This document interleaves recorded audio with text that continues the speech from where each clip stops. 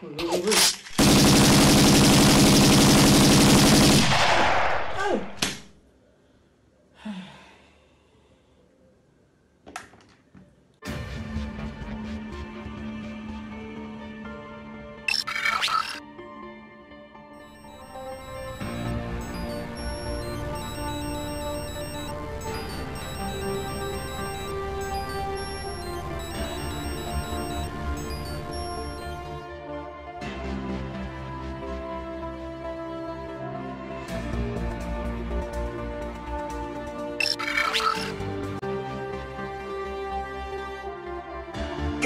mode.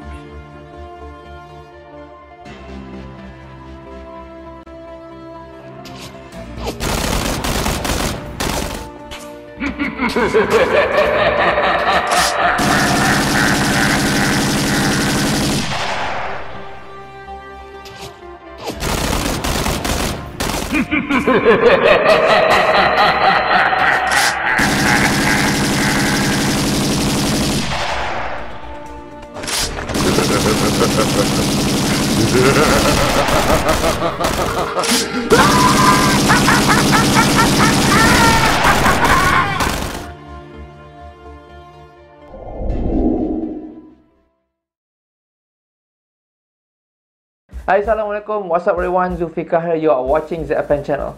So guys, pada video kali ini saya akan unbox earbuds terbaru keluaran ZNT yang diberi nama ZNT Gamepods. Di mana ZNT Gamepods ni saya jumpa secara tak sengaja, saya scroll di Shopee dan memang dia betul-betul menarik perhatian saya lah. Dari segi rupa bentuknya memang sangat-sangat unik, sangat futuristik, memang ada vibe gamers. Saya tengok harga pula pun bawah RM100. So, ini betul-betul macam good deal ni. So, saya try beli. Memang dah beli dah pun, dah sampai di sini. So, saya akan unbox nanti. So, earbuds ni ZNT claim yang dia punya gaming performance dia, latency dia boleh mengurangkan latency sekurang-kurangnya 65 millisecond. So, agak dahsyat jugalah. Tapi saya tengok spec sheetnya cuma menggunakan Bluetooth protokol A2DP saja. So, tapi ZNT claim juga yang earbuds ni dia menggunakan PixArt chipset, di mana chipset ni dia mampu menggunakan latency ketika kita main game atau stream video. So, tak apa, nanti saya akan ceritakan performance earbuds ni dari segi sound quality dia, dari segi call performance, mic test, battery life dan juga dia, yang paling penting dia punya gaming mode dia, latency dia macam mana. So, walaupun pun, mari kita unbox ZNT Gamepods. Alright guys, so ni dia ZNT Gamepods. So kat depan ni kita ada dia punya earbuds, gaming pouch, wireless gaming earbuds. Kat belakang, pada belakang box ni kita ada gaming mode dan music mode. Ini dia. Tanya saya tertarik dengan earbuds ni, dia punya charging case dia kata ada dua LED light ni, memang nampak futuristic. So dekat bawah ni ada dia punya few specs untuk earbuds ni. Dia menggunakan Bluetooth 5.0, charging case ada 400 mAh, waterproof rating IPX5, supporting protocol AVRCP, A2DP, HFP dan HSP. So dia punya Bluetooth codec dia memang yang basic punya. Earbuds capacity 50 mAh untuk satu unit, satu earbuds. Kiri kanan tak ada apa-apa. So marilah kita unbox.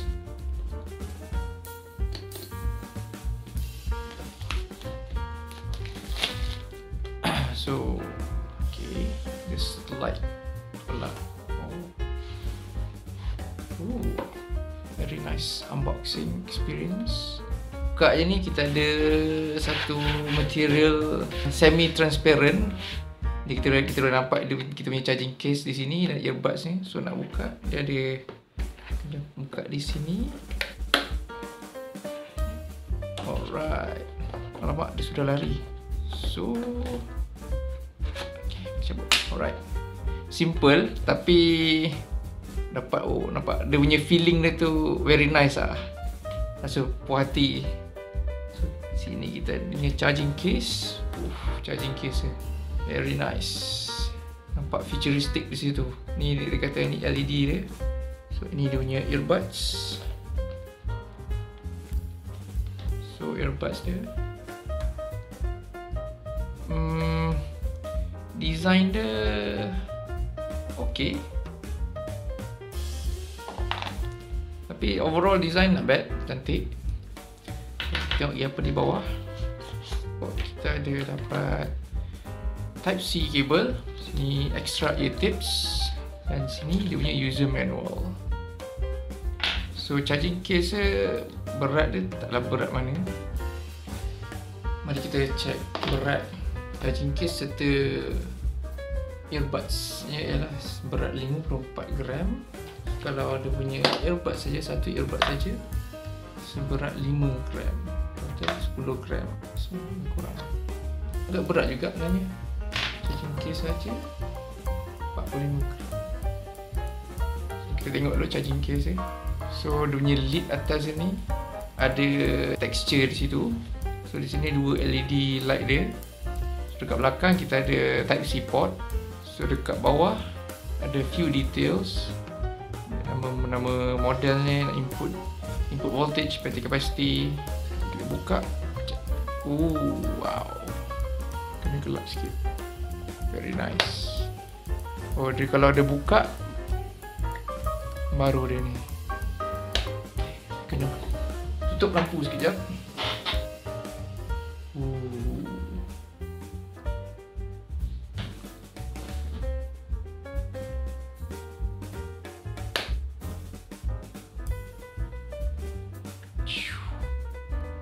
Very nice, very nice. Earbuds untuk Gamepods ni. So dekat sini dia punya touch area dia di sini. Dekat bawah ni dia ada 3 lubang mikrofon. So dia ada 3 lubang untuk mikrofon. Dia claim dapat capture lebih detail voice. Ini ada dia punya ear tips ni. Ini charging pin. So dia punya lampu LED pun di sini, 2 ni. So kata kita masukkan 2 ni lasang ni right side. So 2 LED charging case luar ni main peranan.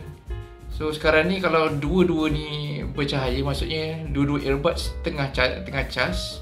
So misal kata kalau satu ni sudah penuh, dia akan LED sini akan terpadam. Kalau ni pun dah habis charge, dia akan terpadam juga. Kita tengok sekali lagi. Dan sini menyala, sini menyala maksudnya. Ini masih mengecas lagi. Sini sudah penuh. Alright. Kita nak tahu apa dia punya battery life. Jadi masa kita charging case ni, dia berkelip-kelip. So nak tahu dia punya percentage dia. Jika dia kalau kelip 4 kali, tu maksudnya dia punya charging case punya battery life dia ada dalam lingkungan 75% hingga ke 100. So sekarang ni dia kelip 4 kali. Kalau dia kelip 3 kali, 10 ke 75 macam tu. Kalau dia kelip 2 kali, 25% ke 50. Dan kalau kelip satu kali, dia kosong hingga 25%. So dia punya indikator dia sangat simple saja. Mari kita pairkan ZNT Gamepods ni smartphone. So nak pair senang sahaja, hanya perlu buka dia punya charging case punya lid. So dia auto pairing mode. So sekarang dia sudah keluar ZNT Gamepods. So pair saja. So sekarang dah connect. Basic stuff untuk wireless earbuds, buka saja lid dan dia akan terus auto pair. Uniknya earbuds ni lah, dia dikatakan memang khas untuk buat gaming. So sekarang ni dalam mode music mode. So kalau kita nak change to gaming mode, dia kena tekan di right earbuds selama 2 second. Dan sekarang dia di gaming mode. Di gaming mode dia akan menyala. Dia akan menyala LED ni. Ini menunjukkan dia sekarang dalam gaming mode. Agak cool juga lah tengok.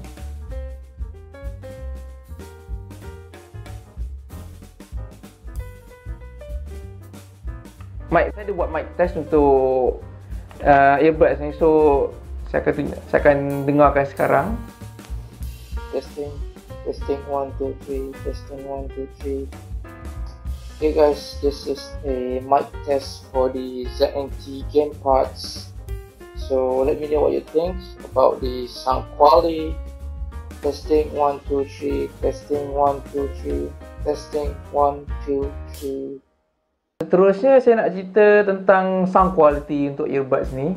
Sound quality tu saya boleh kata sangat baik.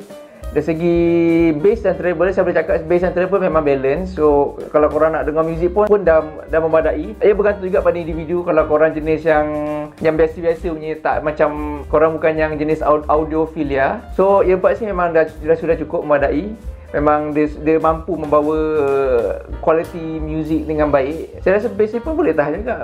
Bass pun agak punchy juga. Treble pun dia punya clarity pun sangat okey. Korang boleh dengar detail music yang korang dengar. So dari segi sound quality saya boleh kata okey, saya bagi thumbs up. Memang okey, saya puas hati. Next, dari segi call performance earbuds ni saya boleh kata just decent lah, just average lah. Sebab saya try call saya punya member. Speaker unit untuk earbuds ni okey, saya boleh dengar apa panggilan daripada orang lain.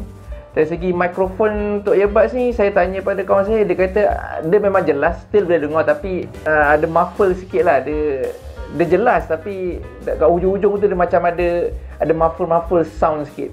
So dari segi core performance tu saya boleh kata average sajalah, korang boleh lah guna. Next, dari segi gaming mode, ini yang highlight untuk produk ni. Disclaimer, saya hanya light gamer. Saya just main untuk just for fun, meluangkan masa yang ada. So saya try 2 game, saya main Mobile Legend dan PUBG. Earbuds ni memang perform untuk dua game ni. Saya main Mobile Legend, macam tak perasan langsung dia punya latency dia. So memang okey kalau korang main Mobile Legend gunakan earbuds ni. Untuk PUBG pula, saya pun sangat terkejut. Performance dia memang, earbuds ni memang tak tipu. Dia punya performance memang segini. Memang terbaik. Latency dia memang korang saya main memang saya tak perasan langsung dia punya latency dia. Saya pernah try earbuds yang lain sebelum, memang saya rasa latency tu punya footstep pun lambat. Dia kena tembak sound baru sampai. Tapi yang ni tak. Yang ni saya setiap footstep dia saya dengar, surrounding dia saya boleh tahu. Bila ada enemy belah kanan, dia akan bunyi belah kanan. Itu saya memang pujilah performance earbuds ni dari segi gaming mode dia memang terbaik.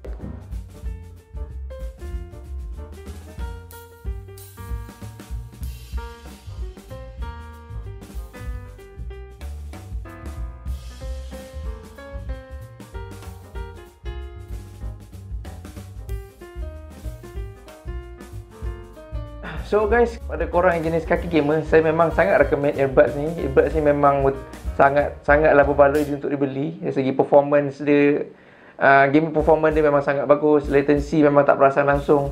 Dia punya sound quality dia memang terbaik. Treble dan bass memang dua-dua tu sama-sama balance. Ayat paling simple untuk sound quality memang terbaik. Itu saja, saya boleh kata memang terbaik.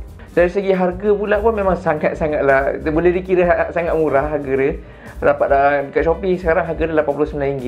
Memang sangat-sangatlah berbaloi dengan harga yang korang beli. So okay guys, saya rasa itu saja video review saya untuk ZNT Gamepods ni.